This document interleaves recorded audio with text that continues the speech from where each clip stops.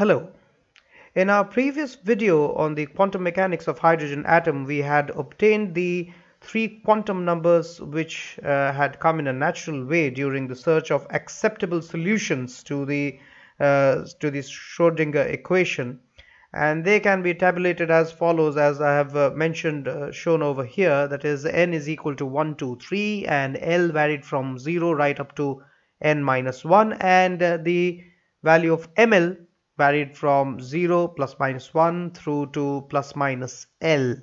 Now, as far as the interpretation of the n is concerned, we have the energy of the energy of the nth state, the total energy of the bound state of atom, that can be expressed as En is equal to this, and that is these eigenvalues, which depend only on n, are exactly the same as obtained in the old quantum theory, that is by the Bohr's model, and they are in excellent agreement with the experiment. So n quantizes the total energy of the atom, and hence n is called as the total or principal quantum number. Now, to interpret L, we have the L that we can consider comes from the radial wave equation, which is this one. And as you can see, the energy term over there consists of the kinetic energy, and the kinetic energy can be said to be comprised of two parts, that is the radial part as well as the orbital part. Now, the radial kinetic energy is due to the motion of the electron towards or away from the nucleus, while the orbital kinetic energy is due to the motion around the nucleus. So this is due to the roundabout motion about the nucleus, and this is to and fro, towards and away from the nucleus. Now, we make this substitution, so the total energy now can be written as the sum of the kinetic energy terms and the potential energy UR. Now, we make that substitution over to this equation that we had over here, that is for E, and we have this as the result. Now, the radial equation is concerned only with the radial motion of the electron, and hence it must be free from the orbital term, that is the kinetic energy, orbital kinetic energy. And this is possible when the last two terms over here, they must vanish or cancel out each other, and from that what we can have is that the orbital kinetic energy must be equal to that value over to its right hand side. So we take that to the other side. We have k orbital to be now equal to h square over 8 pi squared mu. Mu, remember, is the reduced mass of the electron, considering the infinite mass of the nucleus. In that context, we are considering the center of mass to be within the nucleus. So if we have the value of L as the angular momentum, we have L to be equal to mvr. In this case, it is mu times of vr, and we have the k orbital term now to be equal to half times of mu v squared, which means we are substituting the value of mu from that above equation, L over vr, and so we have v square r square. The v square is cancelled out, so we have L square over 2 mu r squared. And now this term over here and this term over here, the right hand side terms, they can be compared because we have the left hand terms to be the same, and from that what we get is L squared is equal to L times of L plus 1 times of h bar squared. So from that we get L to be equal to L times of L plus 1 under root times of h bar. H bar, remember, is the Dirac h, which is h over 2 pi.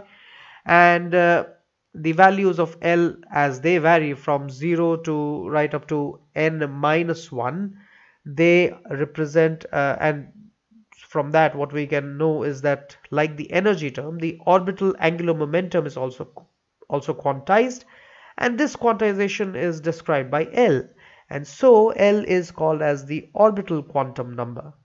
And the various angular momentum states of the electron are denoted by the letters S, P, D, F, which correspond to the values of L as 0, 1, 2, 3, and so on. And the atomic states are denoted by writing the corresponding total quantum number along with these letters. Suppose we have a state like I've shown in that example over there, where we have the state 2s, which has n to be equal to 2 and s corresponding to L is equal to 0. Likewise, if we have n is equal to 3 and L is equal to 1, then 3p, p here represents the value of L being equal to 1. So likewise, we are like this, we represent the states of the state in which the electron belongs to. Now we'll be interpreting the ML, which is the, as you will know, as you'll find out what it is. It is, let me give you a hint, it's called as the magnetic quantum number. I'm telling you slowly, so we'll find out how. Now the interpretation of the quantum number ML comes when the atom is placed in an external magnetic field. Now we know that an electron which is revolving about the nucleus, centrally placed nucleus, this is the electron which is revolving around it. Now this behaves as a minute current loop and also a magnetic dipole, and in the presence of the external field, it is the magnetic dipole in an external magnetic field. Now its magnetic potential energy therefore depends upon the magnetic moment and its orientation with respect to the external field.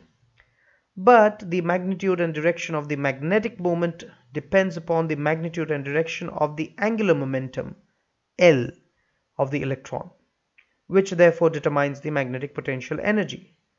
As we shall see, the direction of L is quantized with respect to the external magnetic field if the field is along the z-axis. So if we are having the field to be acting along the external field, that is to be acting along the z-axis, then we have L, the direction of L is quantized with respect to the external field as like this, as the component of L along the z direction, which is Lz.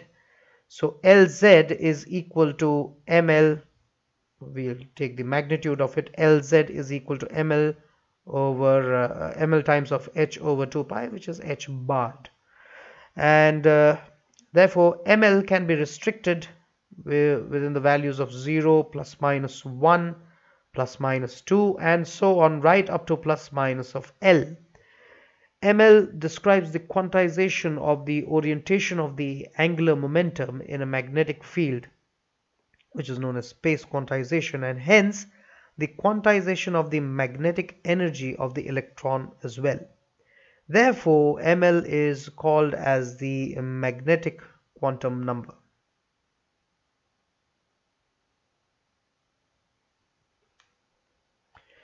And so each of the eigenfunctions of one electron atom is specified by 3 quantum numbers, which is n, L, and ml, in which n determines the total energy eigenvalue, L determines the angular momentum, and ml determines the z component of the angular momentum of the electron.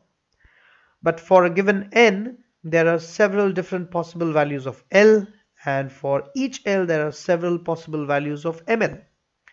Hence, several different eigenfunctions corresponding to exactly the same value, same eigenvalue, that is En. Such eigenfunctions are said to be degenerate.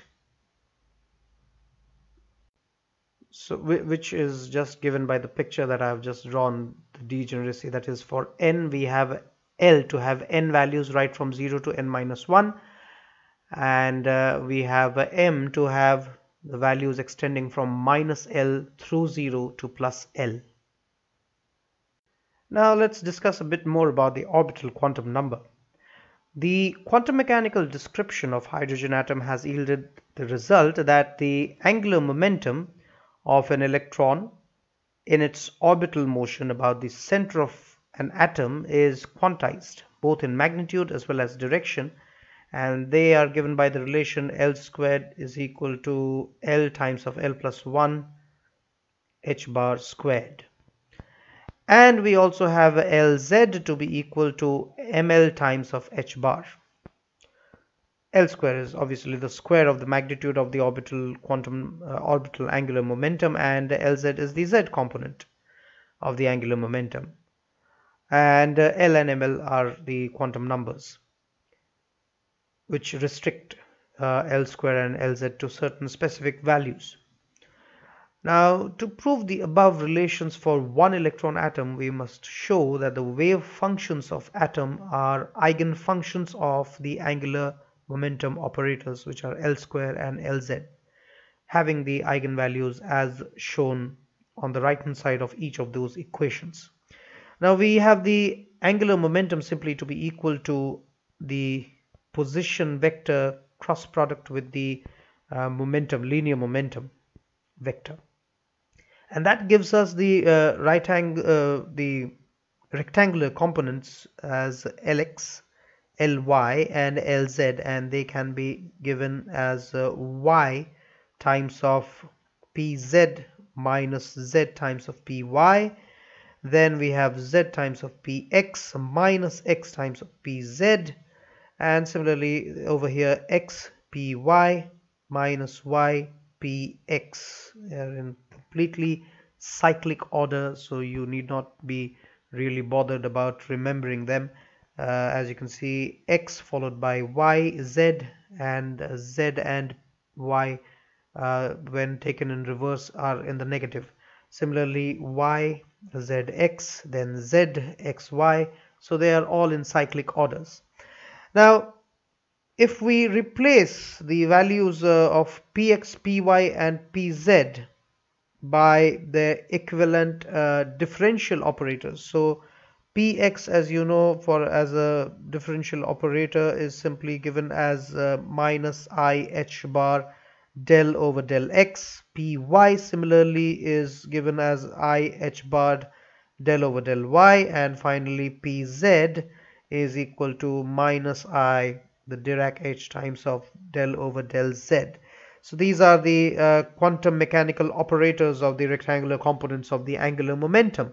Now for Lx, we can now have the Lx operator to be equal to I minus I h bar y times of del over del z minus z times of del over del y, and Ly similarly is equal to minus I h bar z times of del over del x minus x times of del over del z, and finally we have Lz operator to be equal to minus I h bar and z followed by x del by del y minus y del by del x. All these are fine, and we have taken the Cartesian coordinate, but take a case of the spherical polar coordinates. Then we have the operators to become in spherical polar coordinates.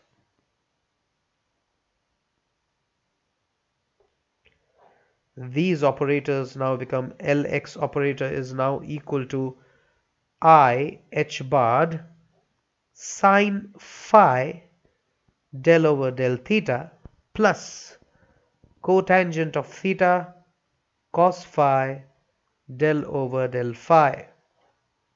Similarly, Ly is I h bar minus cosine phi del over del theta plus cotangent of theta sine phi del over del phi. And finally we have Lz, which I can adjust over here instead of writing it down there. So we have Lz operator in the polar coordinate system. I'm hinting it over here. So we have Lz operator just to be equal to minus of I h bar del over del phi.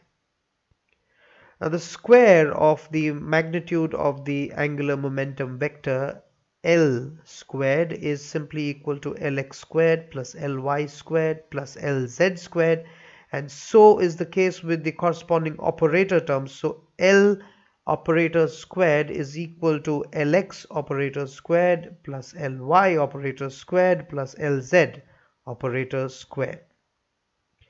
So with all these things available, we'll simply be substituting the values of Lx, Ly, Lz in these three equations, that is this one, and this one. We'll be putting all those values and we'll be using it in the operator equation over here, and we'll get L square operator. Well, I tried not to burden you with all the mathematical steps that come in between, so I have written the value of L squared directly. You can test your mathematical agility by trying it yourself, all the steps that I had left out, and you can help yourself with that. But just to make things easier, I have just focused on the result, the outcome. So this is the expression for the operator of the square of the angular momentum. Now, first we apply the Lz operator on the one electron wave function psi, which is a function of r, theta and phi. So we have Lz times of psi, that is equal to Lz operating on it actually. So that is going to give us minus I h bar del over del phi times of psi. Now psi, as you remember, carries r, theta and phi terms. So we have this to be equal to minus of I h bar. The r and the theta term, if you can recollect what we had discussed in the previous video on this series, so we have the phi to remain within the differential. The function phi has the solution, if you remember, is equal to a e raised to the power I, that is the exponential of I ml times of phi. And with this derivative, what we get is d phi over d phi is going to give us a value of I times of all of that, which means I times of ml times of the capital phi. Now, if we substitute this value in the above expression, what we get is Lz operator operating on psi is equal to minus I h bar I times of ml r theta, is the capital theta, and the capital phi. And all of that, well, the i's multiply, the minus I and I multiply to give 1, and the minus sign is obviously discarded. So we have this to be equal to simply ml times of h bar times of, well, these three just give us psi. So Lz operating on psi gives this value multiplied to psi, which tells us that this is the eigenvalue, not the eigenfunction. The eigenfunction is psi for the one electron atom, and we get the eigenvalue as this, which is ml times of h bar, which is nothing but Lz. Lz is equal to ml times of h bar. Now don't confuse with Lz and Lz operator. They are different things. So this is the expression for the quantized value of the z component of the angular momentum of the atom. The Lx and Ly obviously, however, do not obey the quantization rules. Now we can apply L square now over psi.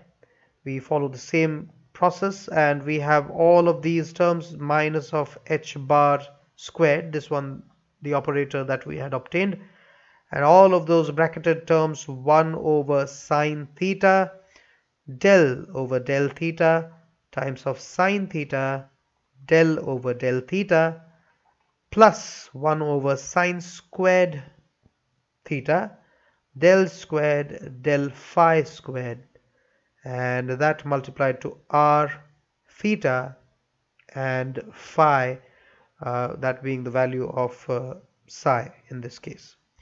So this is going to be equal to minus h bar squared. The r term can come outside, that's not a part of any kind of differential over there. Phi remains over here, sine theta, d over d theta of sine theta d capital theta over d theta plus theta over sine squared theta, and here we have the double or the second order derivative of phi with respect to the small phi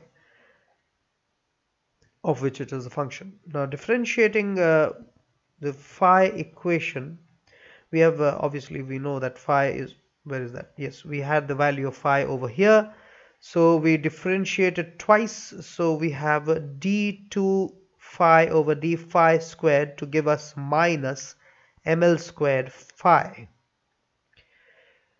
And what this gives us is that L square psi is equal to minus h cross squared r phi, and we have 1 over sine theta d over d theta times of sine theta d capital theta over d theta minus, instead of that what we had obtained, this is ml squared over sine squared theta times of the capital theta.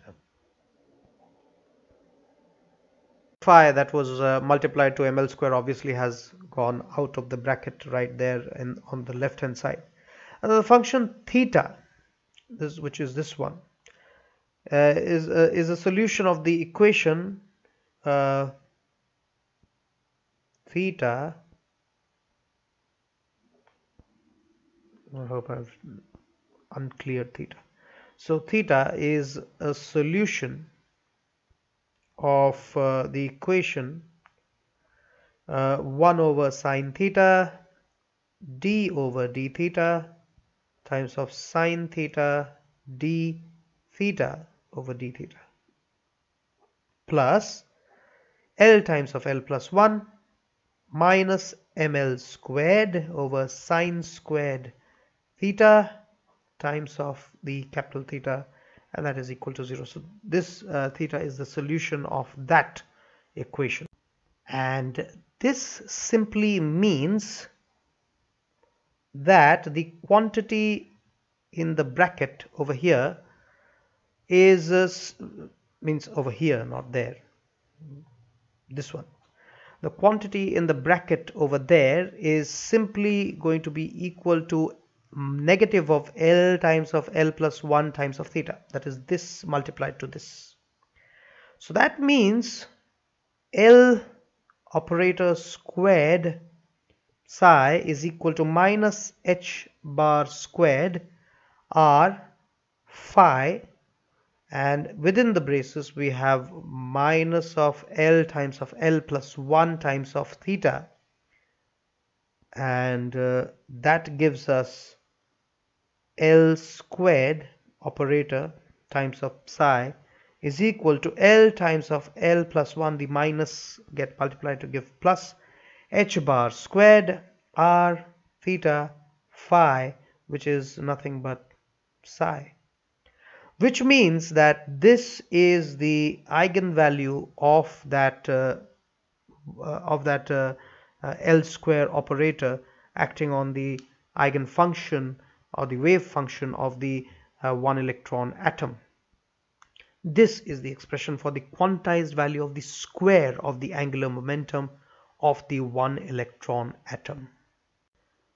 Now, in the final installment of this part of the quantum mechanics related to hydrogen atom, we shall be discussing about the selection rules, which are very important, of course, and what we inferred from from the results that we had, and also the probability density and the expectation values, so to speak of, all of these in the upcoming video in this series. Till then, thank you for watching.